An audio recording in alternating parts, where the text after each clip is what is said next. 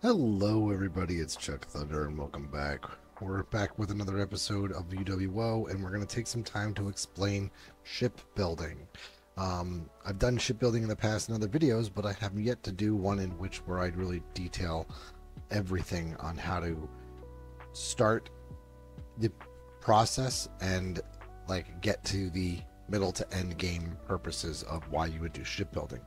A lot of people want to do shipbuilding because they want to make a lot of money or they want to make themselves the perfect ship without having to pay somebody else to do it, which that's a fine and noble thing to do, and that's what I'm kind of doing with my own character. So I'm not doing this to try to be somebody else's shipbuilder, I'm doing it for my own sake to learn how to play the game.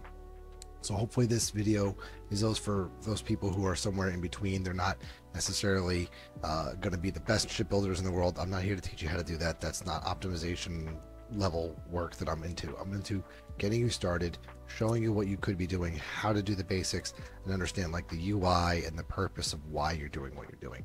So without further ado, let's get started.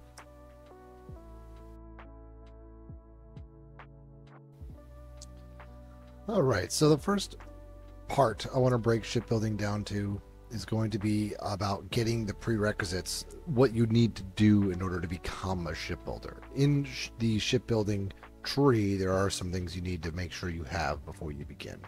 So first being first, you need to at least be 0 adventure, 0 trade, and 7 battle. That's pretty standard and pretty easy to get a hold of, so they should have no problem there. Second is you need to have repair skill of rank 3. Unless you're in a job in which that you have shipbuilding already as a favorite skill, but for the most part, in every instance, especially if you're starting early, you need repair rank 3. I've done a video on how to grind repair to get you to that level 3. One of the best things you could do is pretty much just crash your boat as many times as possible and keep on repairing with the repair button until you've reached rank 3. Or get in battles. Just grind it however you feel appropriate. Second, or I should say third requirement you need is to learn from a certain place, right? Because now that you've got rank 3, now you need to go someplace to get it. So you got to make sure you can get access to either Tunis, Istanbul, or Calicut. Remember, there is disguises necessary to get into these areas. If you are looking to get in, you can't just go in normal clothing, except for if you're in your school outfit. You can go in Tunis, Istanbul, and Calicut and speak to the GM there and pick it up. So once you have the shipbuilding skill, you've now reached like the bare minimum necessary to get started, having the skill. What I do recommend that you do is that you get a job in which that favors or expert levels the shipbuilding skill so that it lowers the amount of skill points you need in order to rank it. And most of this is going to be shortened significantly if you have this. So the favored jobs are arms dealer, tactician, and guardian. The only one that is special to all of this is the shipwright one, which has it as an expert skill. Not only is it going to reduce the requirement to level the most, it's also going to give you a +1 to your shipbuilding skill. So that's the reason why I saved that one for last, because it is the best one to have. Now each job is a different type. The only one that's a trade job is the arms dealer, whereas the shipwright, tactician, and guardian are all battle jobs. So if you want to be in a battle job, these are the jobs for you. If you want to stay in a trade job, get the arms dealer job. But that expert skill is hard to pass up on. So getting shipwright is probably your best bet, but it is also the hardest, or one of the harder ones to get. Arms dealer, we'll start with that. So it's a trade job with it favored. You do need to have 0 adventure, 28 trade, and 16 battle levels, with a total level of 50 battle levels in total to be able to get there. Then you have to get a certain quest in Marseille called Da Vinci's Research, which you need to do the quest in order to unlock it. There are some requirements to pull the quest, so make sure that you look at the quest and look at what it's going to ask you you need to have in order to complete it. I don't have that at my fingertips here, but it will have a requirement, and that requirement is going to be something that might hold you back from getting the job. So make sure you have those requirements to not only pull the job, but also to complete the job to get the card to become an arms dealer. Tactician and guardian can be got in two different ways, but the way that you get, we'll start with a Guardian because the Guardian's going to be separate. It's also another battle job. You have to be 0, 10, and 41 in this battle levels for a total level of 80 80 levels. And you get it by doing a quest called Life Saving Corps in Seville. So again, make sure, just like before, the right quest is pulled in Seville by the battle master or battle quest giver there. Again, make sure you have the research, or not the research, make sure you have the skills in order to complete and pull the job. So tactician and shipwright are got in a special way. You can get them by using a strategy and tactics certificate, which is a particular certificate given to you by NPC characters that allow you to take one of these two jobs when you hand them in at a guildmaster. So the way that I did it to get mine is I went to, well, first things first, you need to find those lifesavers on the map. Those lifesavers on the map, if you do what you have to do to save those ships or help those ships out, you will get a letter of like endorsement. And with that letter of endorsement, you can then use them in another way to get this tactician card, or this card called Strategy and Tactics Certificate.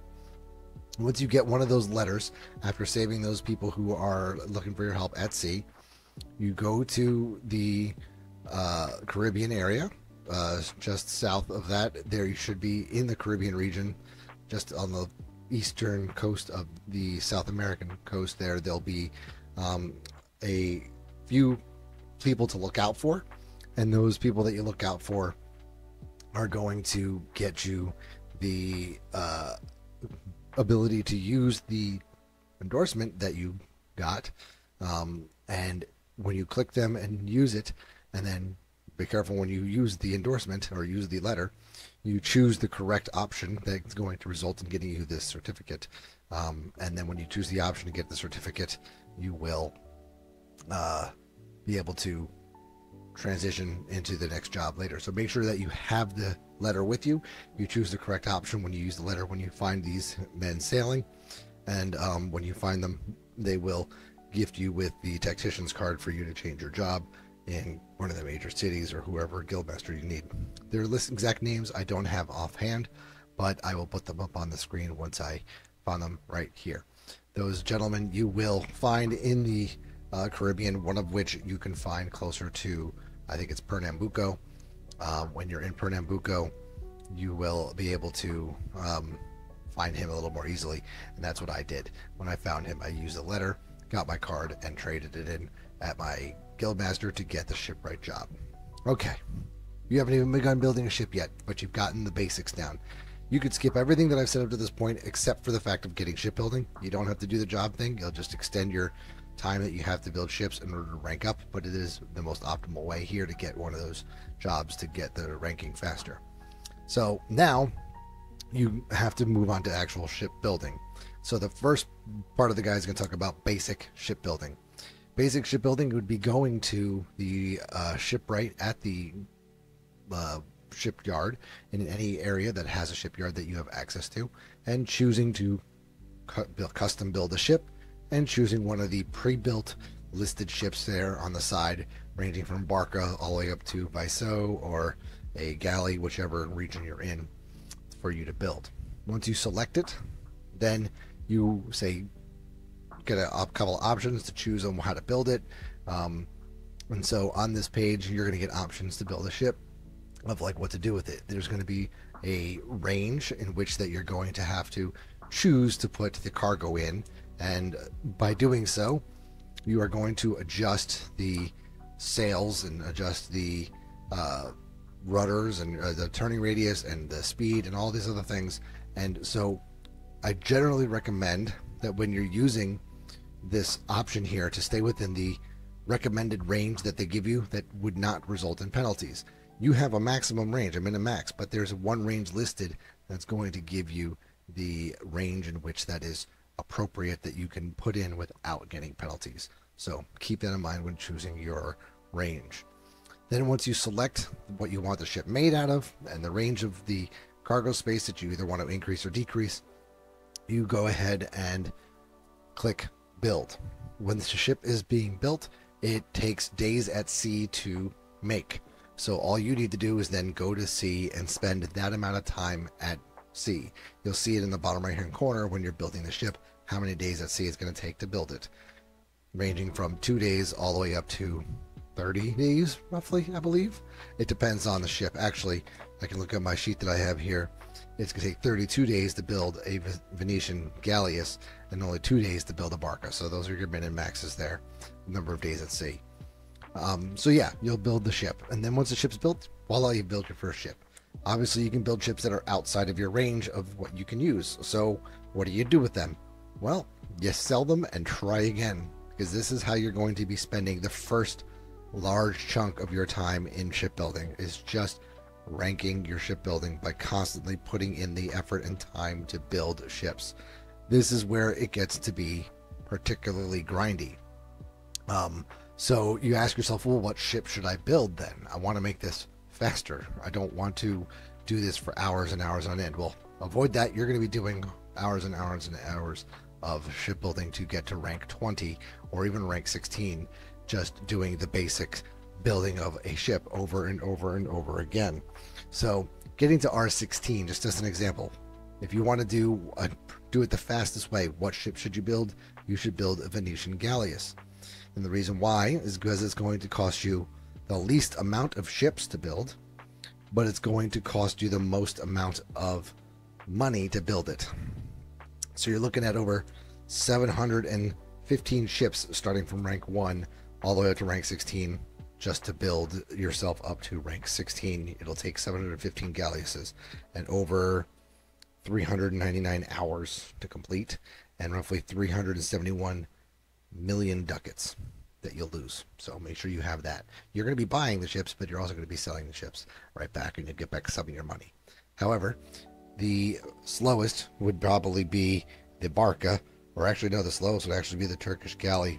No, slowest is actually going to be, I'm looking at the chart here, there's all these ships you can build. You can build a barca, caravel, cutter, schooner, frigate, and a Turkish galley and many other things. And there's this chart that shows you exactly which ones are going to take the longest, but that one is going to be the fastest. But some people recommend the frigate because it's kind of like a balance of both worlds. It's going to take a little bit longer, over 1,100 hours or so, but it's going to lose you very little money. You're only going to lose 123 million.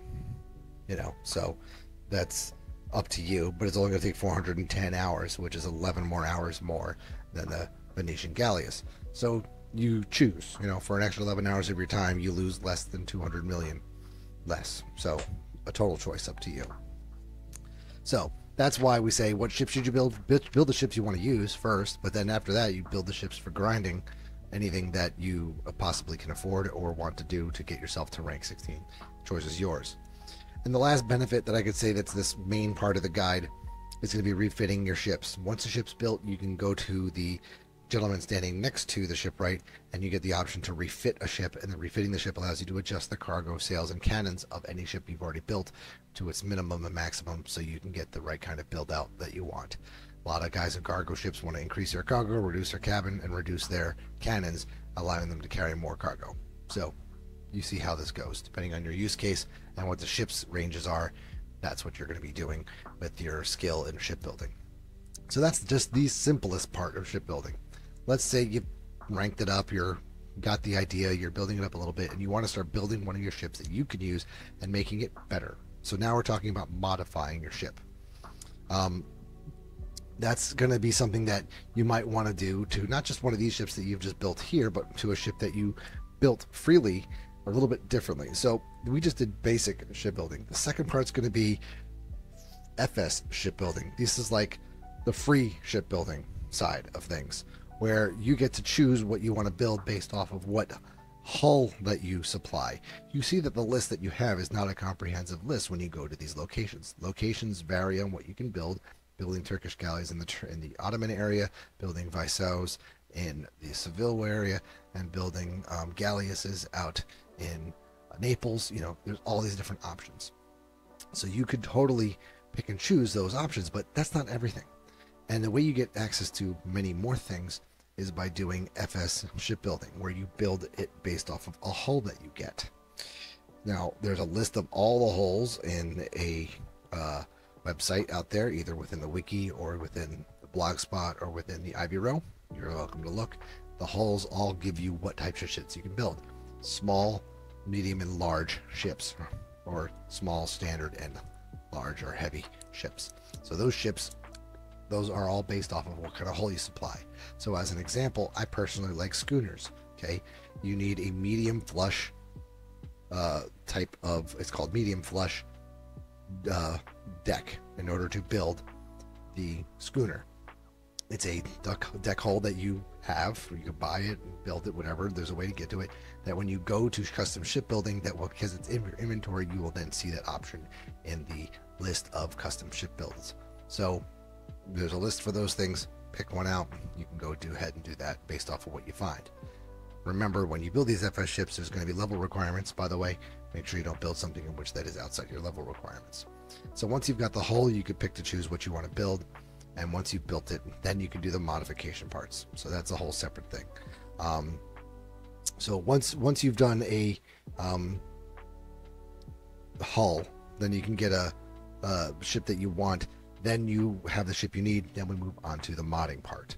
Now you can mod any ship, ships that you buy from the shipwright, ships that you built from the shipwright, ships that you build FS ships based on the hull that you buy. Once you have a modded, once you want to mod it, this is where these parts come into play that you see people selling near the shipyard in your major cities. So the modding ships, if you go to custom shipbuilding and you select a ship that you already own, you get the option to choose one of three things: ship improvements, original ship skill, or optional ship skill. These are considered to be the mods that you can add to a ship. The ships can have up to so many improvements, up to so many ship skills that are optional, and only one original ship skill. So when you click these, you'll see the things available to you that you can then try. So let's skip improvements and let's go right to original ship skills. And original ship skills, you'll see that you only have a limited number that you can choose, and when you select the one that you want and the effect that it's going to give you the requirements that you need in order to put it onto your ship. You're going to need 2 or 3 or whatever the case may be number of these mods. They'll tell you which mods you need to put them onto your ship, as well as an original ship permit, original ship skill permit, an OSP as they call it. So once you have one of those and all the items you need, you can install a original ship skill onto your ship. And then once you click next and say okay, it's going to be any number of days to install it on your ship out at sea. Okay, so to make it clear, all of this is going to be going out at sea and waiting that amount of days at sea. So this is why this all adds up in time, in addition to your shipbuilding that you're already doing. So next would be the optional ship skills. They have something very similar. You got to get 2 items or whatever the case may be to put it onto the ship. Okay, this will require SSIPs. Actually, no, let me take that back. It doesn't take SSIPs. You will need those for the next step, but it will take up these items to add these ship skills to your ship. SSIPs are going to be used to add improvements to the ship. So that's the final stage. So just like OSPs and original ship skills and the optional ship skills, they work very similarly. One just requires an original ship skill permit, one does not. The the SSIPs are used to build improvements to your ship. The improvements would be extra vertical sails, extra hull protection, extra durability, extra armor, extra turn radius, extra wave resistance, things of that nature. Those are added on based off of what choices you put together on the ship. So you should be doing these in such a way where you kind of stack everything that you can into the slots that are available. Certain slots can only be filled by certain items, so pairing them with the correct items allow you to use one ship build amount at sea, or whatever the case may be, to add all the ship improvements. Just make sure you have enough SSIPs to do so. These cost money, just like OSPs do, so this can get very time consuming. So another option for you if you want to try to add improvements. I suggest that you don't add improvements or mods or original ship skills or regular ship skills until you've gotten to the stage of a ship in which that you're absolutely happy with, because it's going to be time and money that you cannot get back. So before you go modding ships, make sure you have the ship at where you want it to be before you go ahead and add these things. Um, so the last thing, which is the last major part of shipbuilding, is going to be grading. Um, the grading situation is where some people take it extra. Every ship has a grade. If you notice that your ship says grade 0, it's because it's the lowest grade possible for the ship. However, you can improve that grade. Improving the grade gives you many other bonuses, such as durability, sails, armoring, you name it. Similar to that, a lot of the other improvements, but it's done so a little differently. Doing grading, for those of you who want to be more advanced about it, is think of it similarly to fusion or building ships, putting them together. I tried this method out with barca building, and barca building is a good way to practice it. You build a grade 0 barca and you build a second grade 0 barca, and then you go to the guy that stands next to the shipwright and you click his option that allows you to do modifications to ships, and then you can choose the two ships you want to fuse together, and you have a certain success rate to fuse the ships together, starting at around 30%.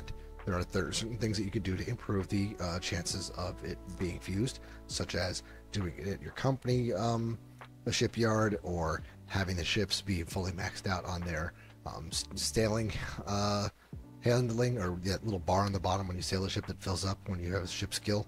That ship skill thing is going to fill up once it's full. That increases it. There's a lot of other little details that improve your ship chances from fusing together, as well as also the ships being exactly the same. You know, trading barca with trading barca, small ship with small ship. Don't go doing it with a small ship and a large ship. It's not going to work. Better to do it with things that are the similar ship. So once you have the acceptance that this is going to be a chance of success, you go ahead and click the button and see if you succeed. This is one of the only things in shipbuilding that doesn't take days at sea. It happens instantly. Should you succeed, you will then have a grade 1 barca. If you don't succeed, you will have a grade 0 barca with slightly more grading level than before, but it won't be grade 1, and you'll have only one barca. One ship is going to be wasted, one ship's going to be kept. The first one that you chose is going to be the one that you keep. The one that you chose second is going to be the material ship, the one that gets wasted. So make sure you choose carefully which ship you want to be the ship that stays around after this fusion is complete. So let's say that you are not successful. Well, how many times do you have to do this? Well, you could keep going until you reach the full capacity of the bar, or you go until you're successful. Chances are you'll be successful in 1 in 3 chances right off the bat with a barca, because it's a low-level attempt at grading. However, once you get your grade 1, you could get it lucky and get it on the 1 try. Once you have grade 1, well, how do you make it a grade 2? Well, you need another grade 1 barca. So you'd have to do the same thing you just did with 2 other grade 0 barcas, combine them until you get a grade 1, and then combine 2 grade 1s, and also hope that you get a grade 2. It's going to be very, again, time consuming with all the number of barcas that you're going to have to build. Now, those are only level 2 barcas, but you can see if you were doing this for like a Vaisao, where it takes 30 days or 24 days to build, you're looking at a lot of time invested before it eventually fuses. So you see a grade 6 ship out there, you know somebody's really investing a lot of money and time into it, because they're building a lot of these extra ships just to be used as material ships to stack them up. So you definitely want to make sure that you're doing this to a ship in which that you know you want to keep and that you're willing to invest money into. There are items that also increase the chances of this succeeding, and those again cost a lot of ducats or even in-game money if you want to buy them, because that's important to the success rate of building a great ship. So high-ranked shipbuilders will have more success, I believe, at the rate. So that's why it's important to be a higher ship rank before attempting to do this, because you'll have a higher ship rating, I believe, when you attempt grading. Currently, my own characters, I'm just toying with grading. I don't think grading is something I want to do just yet. I've been toying with the idea to figure out how it works, and I practiced with barcas, and I got a grade 1 barca and a second grade 1 barca. Now I'm afraid to try the grade 2 barca because I know it's going to fail, and I'm going to have to do the whole process all over again. But as long as you do that, you've got a good idea of how grading works. And that's why I say make sure the ship is the right grade that you want before attempting to do all the FS building that you can do to it, like modding it and adding OSPs and adding ship skills, whatever they may be, because those ship skills may not make it through your material building. So it's one of those things that I say, just wait till the very end until you're ready, you reach the level where you want to be to add your ship parts. I'm probably going to do this for a grade 0 ship and probably be fine with this. I'm not looking to be optimal about how I build my ships. If I wanted a grade 6 base ship for me to do my own shipbuilding on, I could buy one from somebody for 100 million or whatever the case may be. There are big trading clippers out there that you can buy for 200 to 300 million from a person who's already graded it to level 2 and get you started and get yourself a reasonably good, fast, big trading clipper. And then you can do all your modding on it. So be sure that you do that for your own sake, you know, so that you're not wasting a lot of time doing something in which that you're not sure is going to be something you use in the long run. So I really hope this information was helpful. I believe I've covered everything. I'm just going to quickly look over my notes to make sure I didn't forget anything about modding ships or shipbuilding along the lines.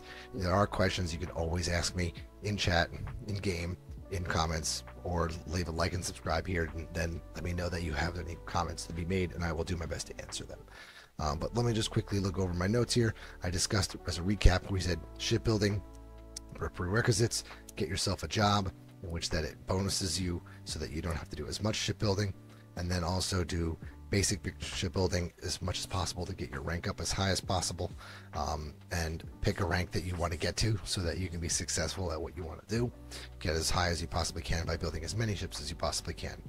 Also refit your cargo and your sails and cannons to what you want them to be for your ships, and you can even do it for other people. People usually throw you a tip if you do it for them. Then you got the free shipbuilding, which talked about what you can do with a certain type of hull, whether it's a small, standard, or large hull. There are different varieties that give you different types of ships. Do them for the ship that you want to have. And then once you have the ship you want to have, before you go modding it or adding item improvements to it or other things, make sure that you decide that you're okay with the grade level that it's at, because if it is, leave it there. If not, grade it up to the level that you want to grade it up to first, and then you can try adding your shipbuilding parts to it. So like that would be adding emergency acceleration, adding high lookout, adding wind resistant mast and wave resistant plating and other things in which that really boosts your ship, making it faster or more appropriate for the level of work that you're doing with that ship, whether it be cross Atlantic sailing or just, you know, down the Mediterranean, you pick.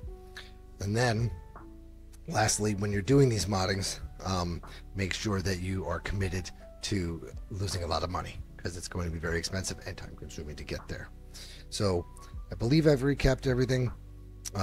Make sure that you have the necessary equipment to complete the work that you're doing. If you're doing modding shipping, that would modding ships, that would be like having the SSIPs, the OSPs, and any other items. There's even ways to make it so that you don't have to go out, say, like an ESBR, an emergency shipbuilding request. That way you don't even have to wait 22 minutes or 32 minutes, whatever the case may be.